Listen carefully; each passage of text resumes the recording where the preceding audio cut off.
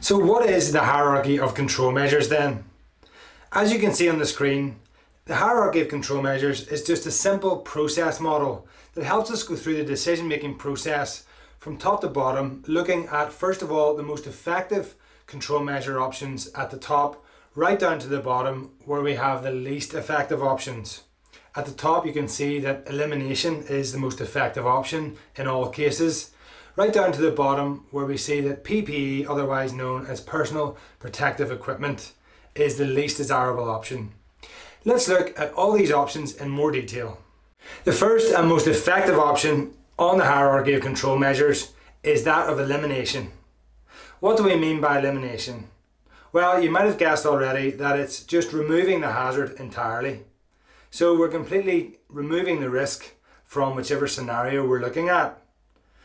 This is a great option, but sometimes it's not easy. If we think back to the example of the forklift potentially colliding with a pedestrian in our warehouse environment, what would eliminating the hazard look like in this scenario? Well, we could do it one of two ways.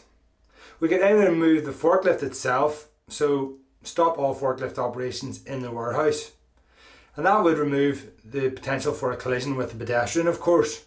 But as you can imagine, this wouldn't be easy because the forklift is integral and really important in that environment.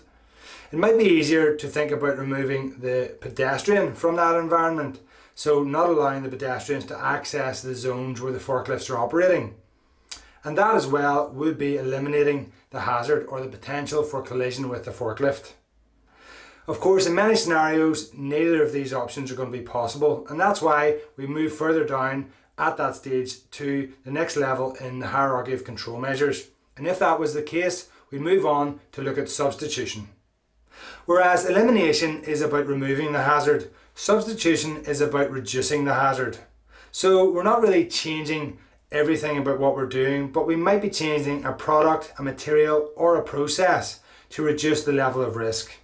For example, if we were normally performing lighting maintenance duties in an office environment using an A-frame step ladder, we could, for example, substitute that step ladder to use a safety platform or a mobile scaffold that provided additional fall restraint and stabilisation to avoid toppling over and, of course, a fall from height.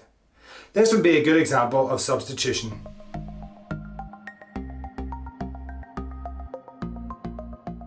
One thing you have to be careful of when you're using substitution as a means of controlling risk is to ensure that you go through a process of thinking whether or not you're introducing any new hazards into the process or activity that you're making a significant change to.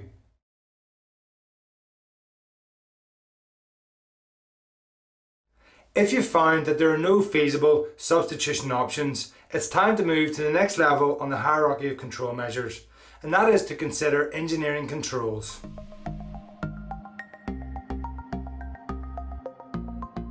The next option on our hierarchy of controls isn't eliminating or substituting the hazard, but isolating people from the hazard, and we do that through the introduction of engineering controls.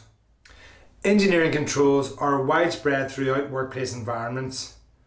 For example, if we're thinking about electrical risk, we often see interlock devices being used to prevent the risk of electrical shock or electrocution. If we think about grinding or cutting devices, you often see physical guards in place to prevent that physical contact between users and the equipment itself. When it comes to respiratory protection, you might see the use of local exhaust ventilation systems, for example, or fume hoods used to extract the harmful contaminants out of the area that the worker is in.